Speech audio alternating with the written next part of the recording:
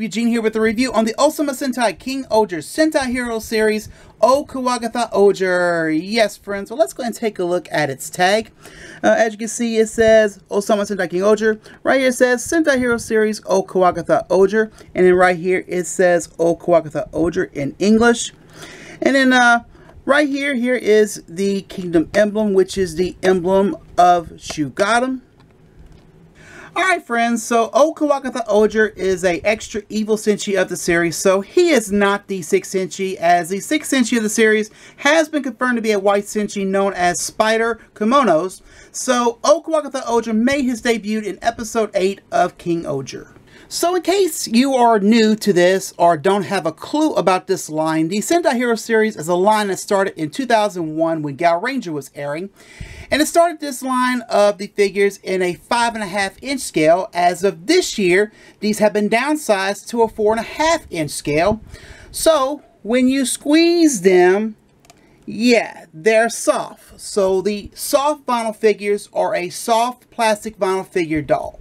So taking a look at the OhKuwagataOhger vinyl figure, and so here he is, OhKuwagataOhger. So he is pretty much a repaint of KuwagataOhger, but this time in a silver as his main color, making him our silver Senshi of the series, as he still has that very nice glossy paint that is still very accurate to the show on the vinyl.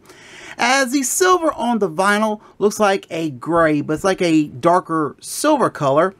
So I'm guessing he's a prototype of KuwagataOhger, as this reminds me of Mega Silver from Denji Sentai Mega Ranger, as Mega Silver was a prototype but became the 6th Senshi of the series, as OhKuwagataOhger is the extra evil Senshi of the series. So the visor still has that nice stag beetle design, the stag beetle eyes on both sides in a nice gold this time. And then the chest in that armor design sculpt as well, which again is not that bulky armor on the suit. And so anyway, right here got his Kingdom emblem, which is the emblem of Shugatum. And of course, you got the nice shoulder pads on both sides. Looks really nice on both shoulders here. And then on the left arm, got his half cape, which is molded to his arm. Still looks weird compared to the other arm. So anyway, and this time you can see here he's got the gold elbow cuffs on both arms, as the main 5 core King-Ohgers were in a silver. On the torso, he's got the 2-tone colors of silver and gray, as it is throughout the suit, pretty much on the arms and then on the legs. And so getting a little close up here, but there is his Ohger holder, still in black, and the King's hotline in the center in black and silver, which still has the nice detailed King-Ohger emblem a little. And then right there is the holster for his Ohger Caliber 0, which is in his actual color and not in black. And then he's got the nice armorish sculpted knee pads. Looks really nice there. And then he's got the gold for the boot cuffs.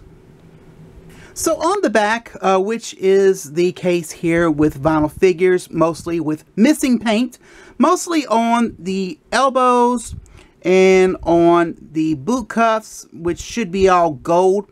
And then we should have some black for the Ohger holder.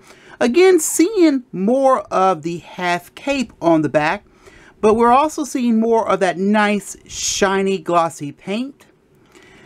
And lastly, friends, articulation, which is standard for these vinyl figures, which are movement in the arms and movement in the waist. So doing a quick comparison with Lupin X with OhKuwagataOhger, and you can pretty much see this is a darker silver color here compared to this one here. This is an actual silver, which does have a nice speckled silver in it and everything. And of course, here we are going with a 5.5 inch scale vinyl figure to a 4.5 inch scale vinyl figure. So that's pretty much the difference. But I mean, this is a much prettier silver than this one. But I mean, and it's pretty much this one here being the reason why it's being so dark because of that glossy paint it has. So doing a comparison with OhKuwagataOhger and OhKuwagataOhger. So same sculpt and design, but different color schemes between the two. And I do like this color scheme on OhKuwagataOhger, giving me more of an evil vibe, as with OhKuwagataOhger's color scheme giving me more of a good vibe. So yeah, two brothers here with You Are the King and Lord of the Shoe Gods. And I still like the fact that the stag beetle jaws sticking out on the helmets on the two.